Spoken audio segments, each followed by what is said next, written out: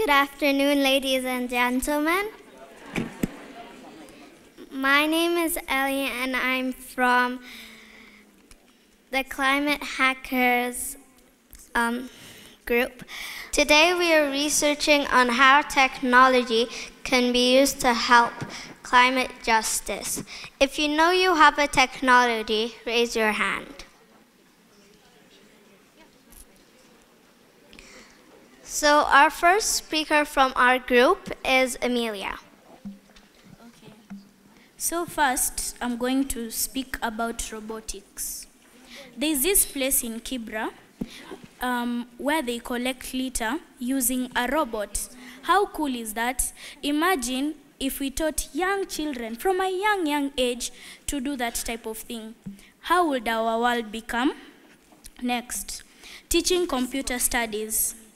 You know, when you teach a child computer studies, they can do a lot of stuff because, you know, a child has a big imagination and has a lot of creativity. Imagine the games they will make, the programs they will make, the websites, the innovations they will make. And it could really impact us as a world. Also, teaching about internet and social media.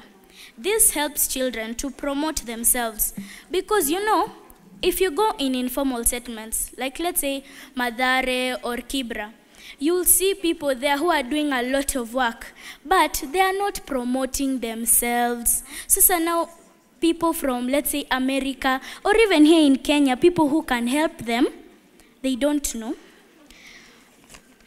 It will also help children to learn about environmental issues and its solutions. It will also help them to talk to influential people who can help them fund their projects. Just before I finish, you've heard some other speakers saying that we love our country, yes, but it's not really keeping promises. So now, I feel like us as a country, me as an individual, I'll keep my promise. Just go and plant that one tree. And if it is too hard, go and switch off your lights. Pick up one piece of litter. That will help. Thank you. Today, I'm going to be talking about the use of AI, but because of time, I'm going to say only 2 points. AI gives us information about climate change and can simplify hard words into simple words where children can understand, and it can also answer questions on climate change.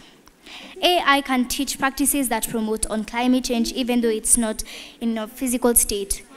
In case you don't know what AI means, it's artificial intelligence, okay? I'll give it to the next speaker.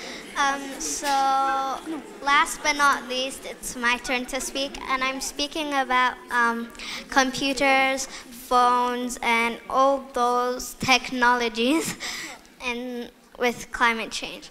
So they can help spread things faster, so you can show what you're doing and what you've learned about climate change way faster than writing it down, which takes like so many hours, and then put it inside the letterbox and wait for it to go to the person you're sending it to.